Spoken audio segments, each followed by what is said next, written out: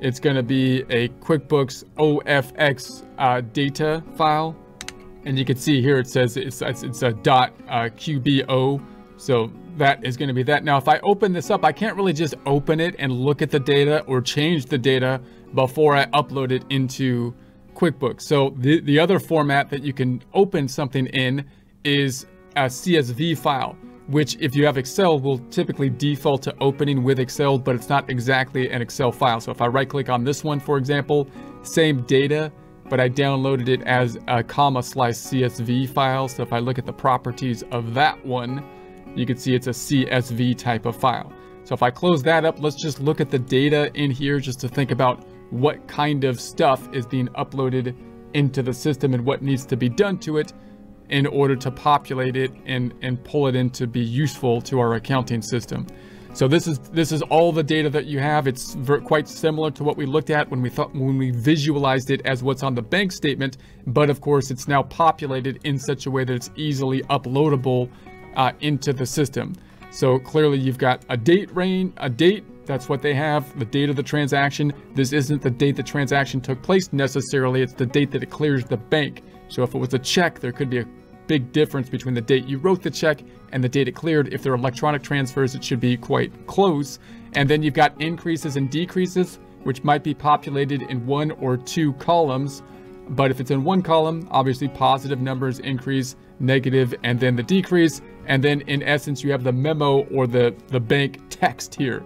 In the bank text, oftentimes we have stuff that can indicate to us whether or not, or give us the information necessary to populate a customer or vendor.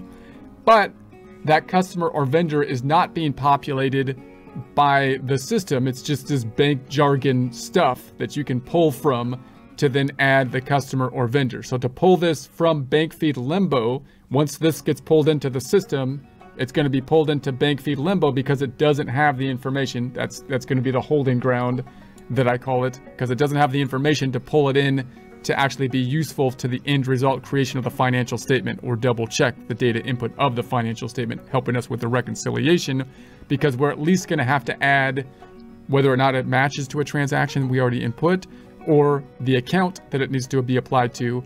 And then we don't necessarily have to, but we really generally want to add the customer and the vendor information, which we can typically get from the memo.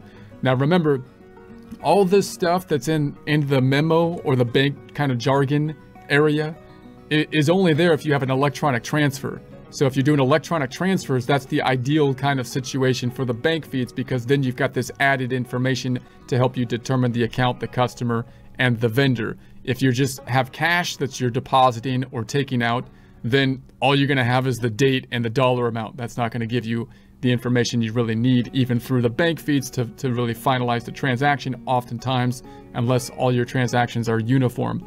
And if you write checks, then the checks can be great because you might have the canceled checks, but that information is not going to show up in the memo in the same way. You're going to have to go and check the canceled check to get that added type of information as well. So those are just a couple things to keep in mind.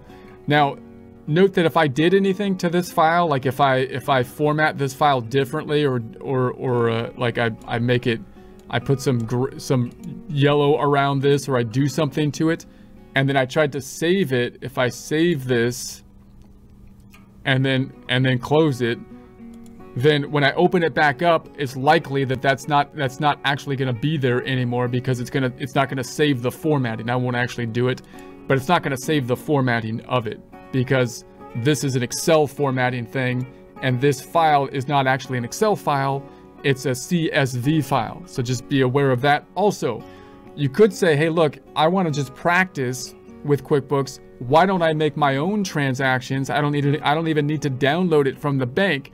I'm just going to add the date field, the amounts, and then I'm going to add a field for the memo, which will mirror like your vendors and your customers, which are typically somewhere in the bank jargon.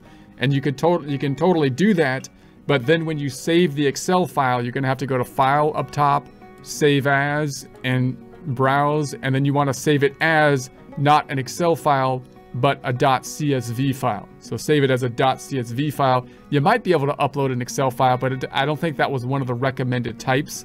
But you could just do it as a CSV file from Excel, and you can make your own data set then, and you can make your own practice problem to play with and upload the information into the system.